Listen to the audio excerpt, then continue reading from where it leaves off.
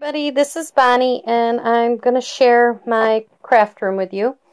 There's a few things as I go around the room that I'll explain to you that are not completely finished because I am still waiting on like my IKEA cart and different things, and I'll explain that as I go. So let's start right here. This is just an extra table that's behind my door. And then when you get here, the bottom shelf just has like office supply type stuff. Extra ink for my, what do you call it, printer that I use to print photos from my phone so I can scrapbook with them. So I have that. And then the next shelf is just some books that I reference to in all my Stampin' Up! Catalogs and things for my business related. So that stuff is there. These two shelves are just scrapbooks and stuff.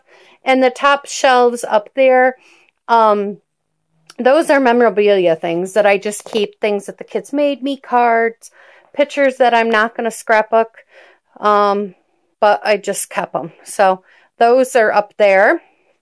And then as you go over, that basket is the basket that I use at my scrapbooking classes. I fill it up with everything that I need to take to the other room, and I carry it all out there. And that's how I transport it.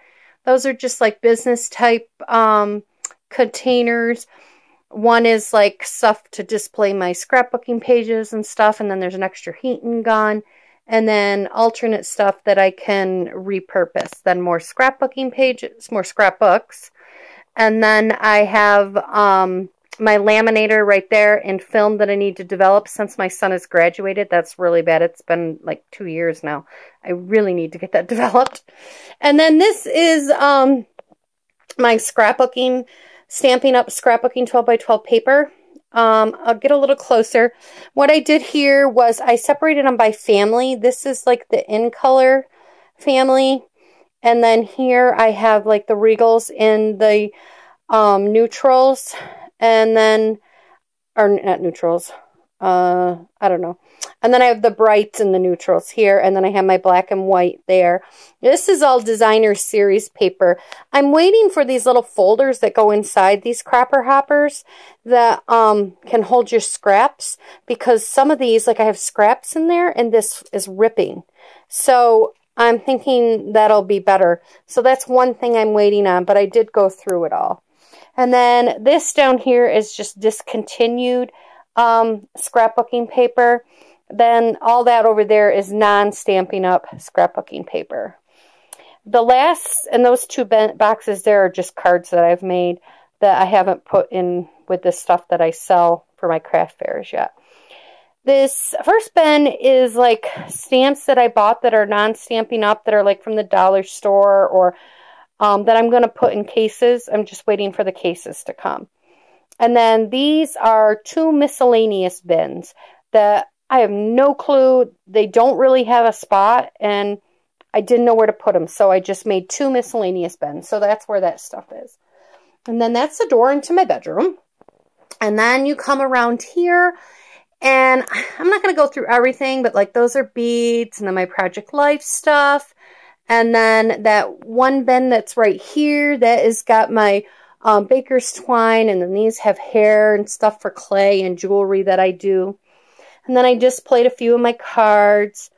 And then down here, these are photos that I have to scrapbook yet.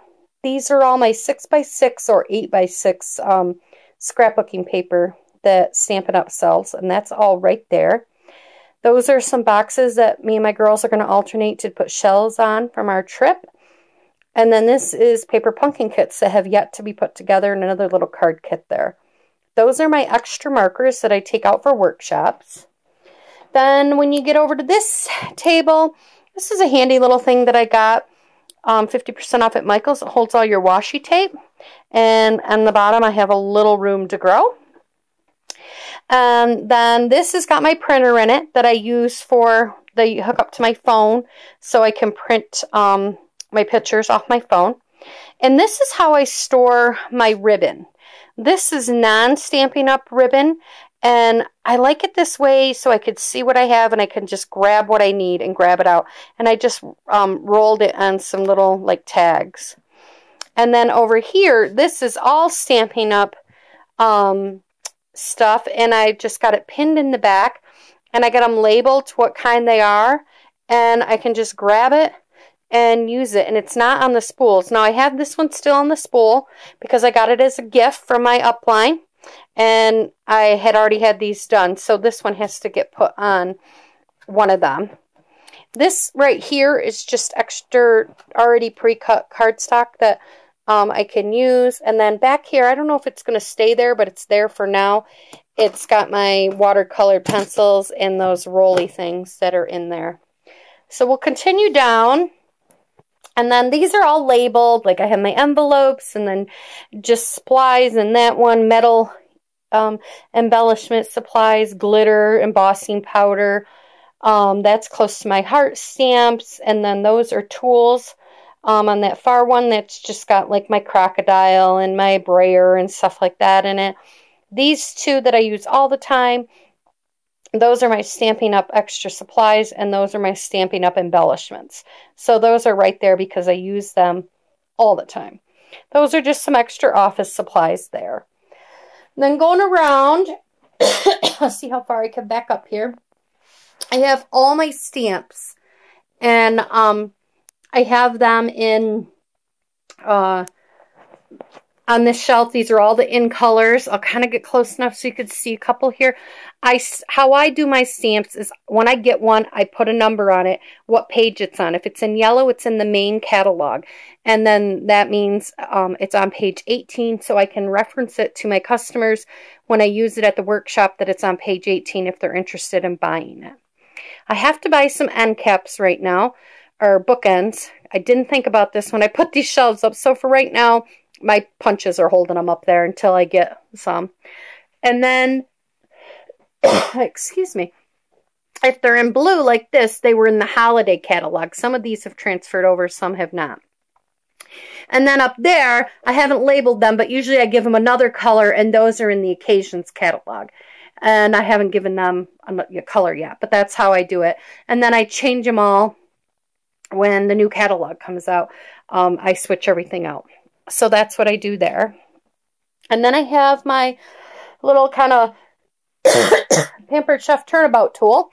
It has all my little goodies in there. I don't know how much is going to stay in there after I get my IKEA cart that's coming. These are my paper towels. I want to mount them right here. On the bottom of the shelf. I just haven't done it. And then I have my extra little tools back there and my markers. And then this little thing here. Well, I don't want to tip the camera, make it too shaky. This little thing my husband made me. It's made out of that poster board. There's a tutorial online for that. And it works for me. I love it. And I'm not going to change it. So that I've had that and I use that. And then these are my other coloring blending markers that I have right there. And these I left on the shelf right here. And soon I'll have to do another video. My husband's going to have this little concoction coming out for my video, for when I do my videos, because I'll be videotaping right here. But we haven't done that yet. And then going over, on these shelves are all my discontinued stamps that I just can't seem to depart with yet. My kids come in and use these. They can use whatever they want. They can use the other ones. They just have to ask and that too. So I have all them. And then this is my daughter's area. My daughter Paige, she scrapbooks with me. She likes to do that. This is her paper. These are the discontinued. She gets all the discontinued stuff. I give her the markers. I give the stamp heads, everything to her when it's done. And then that's her little storage stuff. And down below, she has storage and extra paper. And this is just her area. Excuse me, I let her do what she wants with it. These are her personal stamps that I've given her. We unmounted them off the wooden stuff. We still have a few more to go. We ran out of CD. We have 2, but we have a couple more to go. That's hers, and that next shelf is hers with all her goodies. And those up there are like cleaning type supplies that I use, or alcohol for different techniques and stuff. That's all there. And then I have my re-inker and stickles and different stuff that I use there. This is all hers, how she's got it organized. I don't know, that's her shelf. This is all her stuff. So that's her area right there. Then I got this shelf. It just came from Walmart. It's another shelf from Walmart. It works for me. I didn't need anything bigger or whatever. And I use a lot of shoe boxes. I like shoe boxes. You could see through them and you can label them and it works really nice. And I just have extra ribbon stuff for when I do hair bows and manuals and my patterns and stuff up there. And then I have my Xyron machine, and that little Dream Kit cuts out scrapbooking mount pages for me, which I love for when I do pages. And then I have my other little tools there, the punch boards and everything, scales for when I mail stuff. And then I just have bins with stickers and flowers, and I bind it all. And then I have my Cricut is in that flip-flop bag. That's where my Cricut is. I just pull it down. My Gypsy's in there. Anything that pertains to the Cricut, but the cartridges are in these two cases there. And that's how I store them. And then I just pull it out and pull that out when I need it. And then there's just, right there's like glue gun, and those are alternating supplies and bags and extra glue and stuff. That purple container there is stuff I use to display stuff at my workshops and everything. Those are my beads and stuff down there, an extra cutter. And that right there is all the school supplies and everything that the kids need, extra pencils, folders and stuff. That's their spot for when they need something and they run out. Then going around, this is one of my special little walls that I love. I can't show it to you. I can't back up any further because of the counter. But I made this little thing, goes across to hang my cards on. And then I have these extra little photo things. I've had them forever.